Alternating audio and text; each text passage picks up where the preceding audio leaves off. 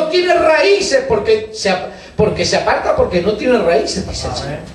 No tiene profundidad de vida, se confunde, porque está débil espiritualmente, está anémico. Y hermano, ¿cómo comienza el apóstol Pablo? ¿Cómo comenzamos hoy? Leyendo: por lo demás, hermanos míos, fortaleceos en el Señor y en el poder de su fuerza. Gloria a Dios.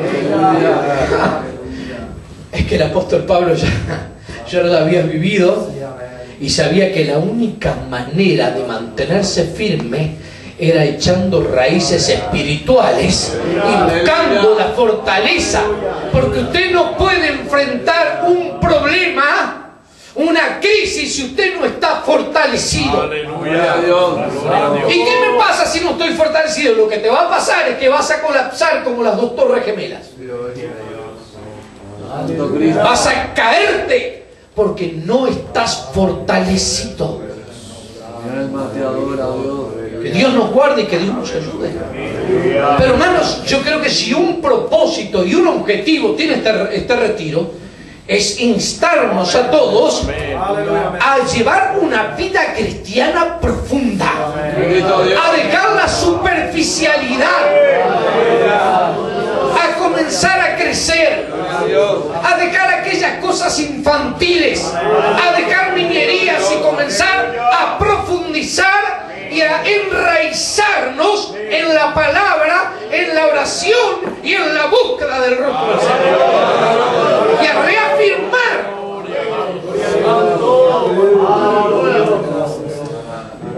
Y ahora sí nos vamos a meter a hablar del propósito de estas situaciones difíciles. Aleluya. ¿Por qué Dios las permite? ¿Por qué mi vida está siendo golpeada? El jueves pasado, no, el otro, le dimos una meditación a una hermana, no la pudo traer. Bueno, y la trajo este jueves, hermana María. Yo no sabía nada. Y más que una reflexión, fue un testimonio muy impactante. Para mí, impactante, yo no sabía. La hermana tuvo dos situaciones muy difíciles. El esposo cayó enfermo. Primero se le murió el padre, después la madre. En fin, fue una seguidilla. ¿Vieron cuando es una prueba detrás de la otra? Porque el enemigo golpea, golpea, golpea. Y como dijera la mamá de Anita, dice: el problema no son las muchas, sino las seguiditas. Y después que el esposo se recupera de todo ese problema de salud, viene un golpe de grueso calibre del enemigo para derribarla, porque hasta el enemigo le había puesto en la cabeza hasta de alejarse del Señor. Pero gracias a Dios, como el salmista entró al santuario de Dios, comenzó a notar algo extraño en su hijo. El muchacho se iba a las 2 de la, volvía como a las 2, a las 5 de la mañana, no saludaba, no tenía vida en familia, comenzó a distanciarse de la familia. Dijo: ¿será que mi hijo se está metiendo en el alcohol? ¿Qué está pasando? Y hermano, dice que ella se preparó, empezó a orar y dijo: tengo que sentarme y hablar con él. Y le dijo: decime lo que te pasa. Decime qué es lo que te pasa. Estoy notando que hay algo raro, no sos el mismo. Tu comportamiento, tu conducta, tus actitudes, estás extraño. Y él le dijo la verdad: mamá, estoy en la cocaína. Ay, hermano, cuando escuchó eso, Dios, se turbó Herodes y toda Jerusalén con ella. Y al principio, hermanos, eso fue un golpe que quiso derribarla, pero gloria al Señor. La palabra dice: fortaleceos en el Señor y en el poder de su fuerza. Y comenzó a meterse con Dios en oración y a orar. Y cuando iba al trabajo oraban el ómnibus, y cuando volvía oraban en el espíritu y clamaba y se paró el tiempo. Y fue una batalla. Miren que esto no fue en 2 días, hermano, porque no es que voy a orar y mañana sale de la droga, o no es tan fácil. Y comenzó a batallar, a batallar, a batallar. hasta que ayer dio el testimonio. Dice, hermano, ustedes no me veían muy seguido acá, yo venía, pero fue un tiempo difícil, donde el enemigo me golpeó, donde vinieron muchas situaciones, pero me agarré del Señor. Aleluya. Y gracias a Dios ahora mi hijo dejó la droga. No quiere decir que la haya dejado definitivamente, pero gracias a Dios hace un mes me dice, mamá, hace un mes que yo ya dejé. Dice, ya almuerza con nosotros, ya cena con nosotros, ya está haciendo vida de familia, ya llega en hora, pero hubo que pelearlo. Aleluya. Y si no lo peleamos en oración y lo queremos pelear con fuerza humana, nos frustramos, porque estas batallas no se pelean con fuerza humana. Alabado Dios. Gloria al Señor. Aleluya.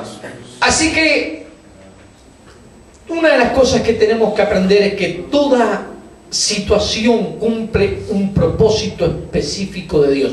¿Saben que Santiago 1, 2 al 4 dice, hermanos míos, tened por sumo gozo cuando os halléis en diversas pruebas, sabiendo que la prueba de vuestra fe, y acá comienza a hablar de lo que produce la prueba, produce paciencia, mas tenga la paciencia su obra completa, para que seáis perfectos y cabales sin que os falte cosa alguna. Saben que muchas versiones dicen para que seáis maduros.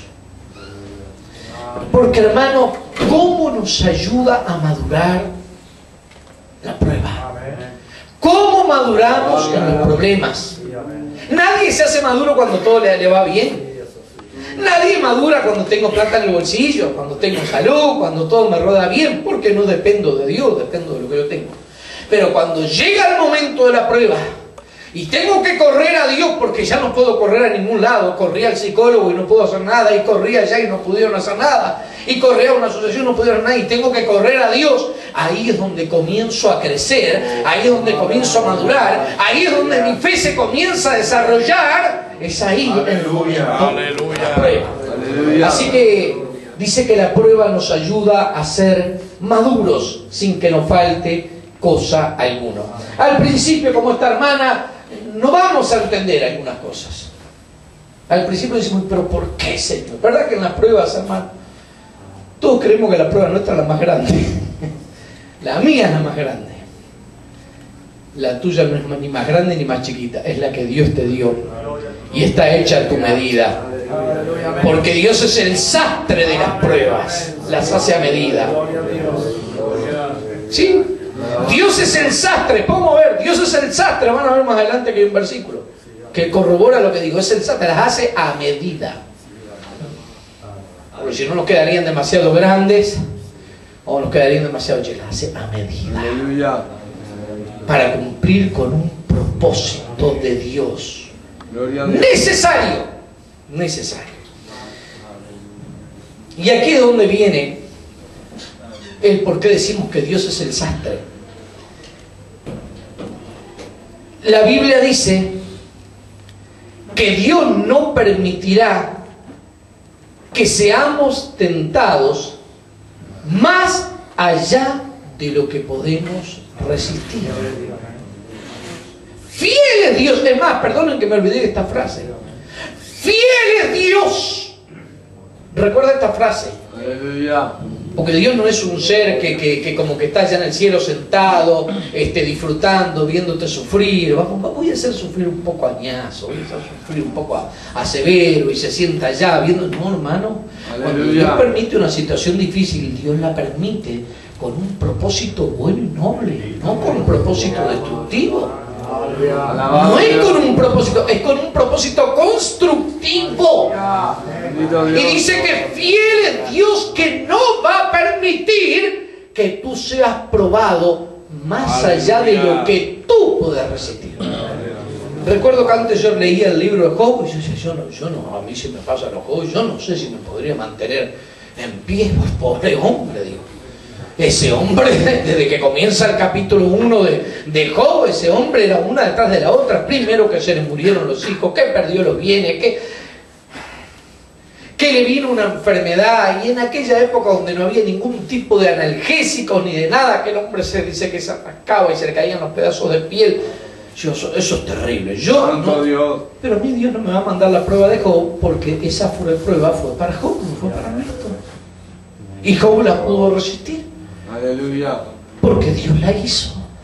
Amén. Y aún la hizo para dejarnos ejemplo. Gloria al nombre del Señor. Y yo tenía ese temor, y cuando leí ese versículo, digo, ay, gracias, Señor, porque tú sabes hasta dónde yo puedo resistir. Bendito Dios.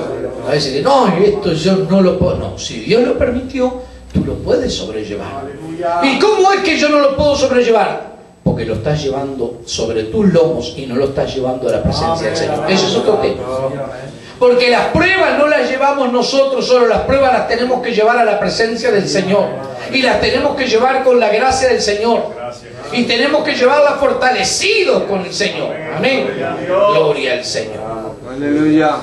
En primera de Pedro 1, 6, 7 dice: en lo cual vosotros os alegráis, aunque ahora por un poco de tiempo, si es necesario, tengáis que ser afligidos en diversas pruebas, para que sometida a prueba vuestra fe, mucho más preciosa que el oro, el aunque perecedero, se prueba con fuego, sea hallada en alabanza, gloria y honra cuando sea manifestado Jesucristo. Amén. Aleluya. ¿Vieron lo que dice Pedro? Acá Pedro está dando otra clave. Es que la Biblia va dando claves. Nos va hablando de... Uno agarra un tema y en un versículo hay una clave, en otro versículo hay una clave, y vamos armándose rompecabezas. Aleluya, amén. Y acá dice que las pruebas son necesarias. Si no fueran necesarias, Dios no las permitiría. ¿Y para qué son necesarias? Para muchas cosas.